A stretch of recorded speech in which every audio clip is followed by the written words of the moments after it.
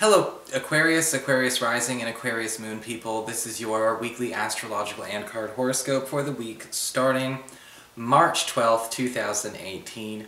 And just a quick reminder for all of y'all out there, remember, if you are a Patreon pledger or you're interested in Patreon, the next set of bi-weekly horoscopes will be coming up overnight, Thursday, Friday, this week to cover the duration of March. And if you're interested in more about that, you can always follow the links below, or you can just go to my website, integrativemysticism.com. I've got a link to that information there. It's the same place you'd go to get a session with me anyway. So what's going on with your astrology this week? You'll have to excuse the cat hair. I had Persephone up here for a visit for the last couple of videos. So, when it comes to your astrology this week, on Tuesday we've got Venus, planet of love, harmony, and affection, in your third house of communications, pacts and promises, forming a tense square to Saturn in your 12th house, so you're past your privacy and your hidden zone. And it looks like there may be some weirdness going on between friends or people who are there to help you. If there's a challenge in your support system where somebody recently knew, or perhaps recently returned, is kind of outshining somebody who has seniority in your life as a friend. This can happen sometimes, but when we talk about jealousy and insecurity, we're usually talking about Venus square Saturn. And if there's somebody new, or again, somebody who's, relatively in and out of your life, somebody who's not normally a part of your inner circle, starting to outshine somebody who is in your inner circle, you may not necessarily think of it as a bad thing. Well, why would it be? This person's doing good for you, this person's caring about you, this person's really stepping up to the plate. But somebody who may be taking time spent in the inner circle for granted may not be so happy. And you may actually have to confront some jealousy or some insecurities about a person who, for all accounts, is not actually doing all that they could, but is acting a bit entitled and also getting a bit possessive and jealous of something they're not taking very good care of. And so it could be an interesting interaction going on within the clique. On Wednesday, we've got Mars, planet of action, energy, and passion, in your 11th house of friendships and social networking, forming a square to Chiron in your earned income sector. And this can ultimately be a good thing. However, again, it is coming with its share of conflict. This is a conflict that will bring healing or the settling or putting of an old issue or an old matter to rest as it relates to a friend and income, or a friend that we may work with, or a friend who seems very, very involved with our work life, our economic life in whatever way. This could be a fight or an altercation. This could be an argument. And again, it looks like a lot of you Aquarius people are in charge of sort of ironing out some of the wrinkles that have been going on in your friendships this week. Some of you may be having an argument with a friend over maybe what you're choosing to do with a living. Some people like to overstep their bounds and have some very, very interesting opinions. Sometimes, this could be a work friend overstepping their bounds and sort of insinuating themselves into situations they shouldn't. Either way, we're calling out something that we know has been sort of a pattern with this individual, and hopefully setting the, the record straight, and again, this issue to rest. It may not be comfortable, but it may be necessary. So what's going on with your cards? Well, excuse me. For your spiritual advice, you have the card of the Earth sector.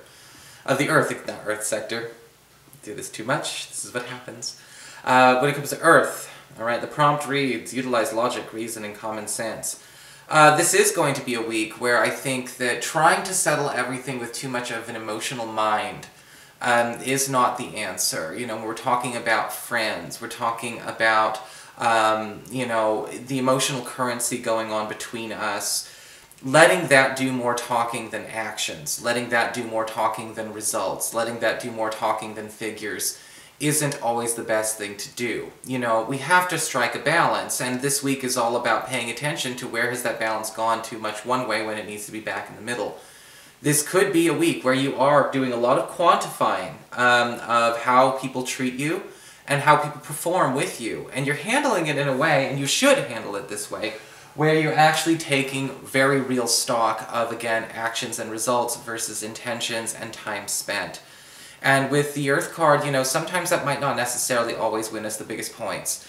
You know, sometimes we're expected to put up with a lot more again than we should, or we're kind of conditioned to think that, well, I can't look at that person in that light because he or she has been my friend for ages, or, you know, they say this, or they do this, or they used to be really cool, and this. Again, all of this week is all about you making sure that you're paying attention to, again, what is in cold hard facts, or what's out there, again, in facts and figures versus your emotions this week. And it may change things up, but it may also help the people who are, let's just say, having the most trouble with you doing it this way, realize where they truly stand and what they need to do to get right with you. For your Earth sector, when it comes to your work and finances, we've got the Three of Wands reversed. You know, a lot of issues that could come up with work and with money this week seem to be coming up from people not handling the ball when it's in their court. Usually the Three of Wands reversed can indicate delays, delayed deliveries, when it's delayed, we're talking delayed deliveries, whether it's, you know, you may actually have to go and play the role of enforcer and, you know, doing a lot of checking up when it comes to things like deposits. If somebody's really depositing something in your bank account like they're supposed to, making sure a check is cleared, making sure a payment that you've sent is actually being put on the record on time. Because the Three of Wands reversed is warning of slip-ups this week. Now, we are getting close to a Mercury retrograde. It's not happening yet, though. But you need to be careful with the Three of Wands reversed not to assume that just because the ball's in somebody's court is that they're actually handling it with due diligence. The same thing can go for those of you looking for new work. Your application could be very well getting you a job, if not for somebody not, you know, who's leaving it on the desk, not checking the email, letting it collect dust. It doesn't mean that you can't get anywhere this week, but if you were hoping to have an easy breezy hands-off time when it comes to your Earth sector, think again. I think that you're going to have to step in and actually do some serious checking in and, again, forcing the follow-through. For your communications with air, when it comes to your friends, your relatives, the others in your life, we have the Nine of Pentacles, upright. And the Nine of Pentacles, fabulous. Honestly, this could be an early payoff coming your way through an effort that you've made with a friend or a family member. Just be careful, again, like we saw with the astrology, while one person is frickin' shining, you know, bright and becoming, you know, an MVP in your life, another person may not necessarily think too kindly of that, even though he or she has been fairly sluggish in recent weeks, months, possibly years. The Nine of Pentacles can indicate a friend or a relative really going to bat for you, and again, basically doing the work that you're getting paid for and allowing you to keep the cash. I'm not sure if this is literally or figuratively speaking.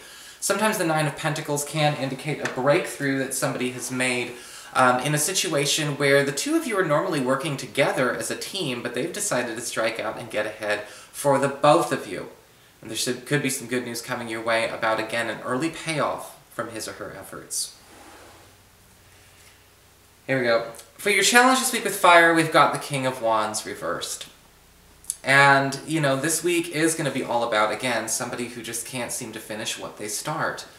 And when we talk about the King of Wands reversed, we do get that very flaky, sort of, you know, deteriorating motivation, deteriorated effort, deteriorating investment from another individual. Most likely a fire sign, an Aries, Leo, or a Sagittarius, or somebody with those qualities in their chart very heavily, or somebody who embodies that sort of, you know, very fiery, passionate type of nature. But with the King of Wands reversed, it's disorganized, it's unnurtured, it's kind of scattered.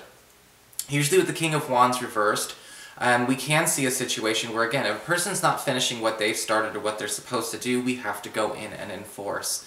This may be a friend, this may be, again, somebody we're working with, this could even be a family member who, again, seems to be dropping the ball whenever it's their turn. And I feel like with the King of Wands reversed, it's not like there's really a good reason for this anymore. That's one of the things that you tend to see with the King of Wands reversed. Now we might say, oh, this person's distracted, yeah, or this person is going through some stuff, okay. But with the King of Wands reversed, there isn't an excuse in the present. And sometimes their past excuses have long been, you know, have long gone off when it comes to their expiration date, or their use-by date, or their sell-by date. And so there may be a need to, again, have either a talk or make some distance with him or her. For your emotions with water and your romantic life, we do have the Nine of Wands upright. A lot of you Aquarian people may be volunteering yourselves to take some space from love this week, and that's okay. The Nine of Wands can indicate a week. It's just a weekly horoscope, right? I hope nobody comes to these weekly horoscopes hoping I'm talking about for all time. The Nine of Wands can indicate a situation where you are going to be feeling the need to take a break and take some time for yourself to recharge your batteries or get your other life affairs in order. The Nine of Wands can show up where we do have people interested in us yet, but at the same time, you are the one who's going to be deciding to make them wait. Now, the Nine of Wands can also show up where a person shows up in our lives that may accidentally push some buttons because they remind us of somebody else, and we want to make sure that we are not being overly protective of ourselves in this situation. This person could very well be a very nice catch, even though they may remind us of somebody who was not. For those of you who are currently coupled, the Nine of Wands upright does indicate, again, you may be feeling like you do need to take a little bit of space or some me time away from a partner, and that's totally okay. But with the Nine of Wands, we want to make sure that they don't think it's their fault. They could be getting a bit crowding, they could be getting a bit needy, or they might just be a bit more enthusiastic and energetic about the relationship in a way that you kind of feel like, look, I don't have time. And it's not to say that there's anything wrong with saying you don't have time. Sometimes we just need a damn week. But not everyone understands that, and sometimes that will translate to things that you don't intend for another person to think or to jump to conclusions about. Make sure that your partner is well informed about the fact that, it's definitely not them. Hell, it's not you. It's, just that kind of week if you decide you need to take that breathing room. So that is your horoscope. I hope you enjoyed it. If you did, please like, share, and subscribe. You know I appreciate it. And of course, if you ever want to get a session, you can always follow the links below or go to integratedmysticism.com.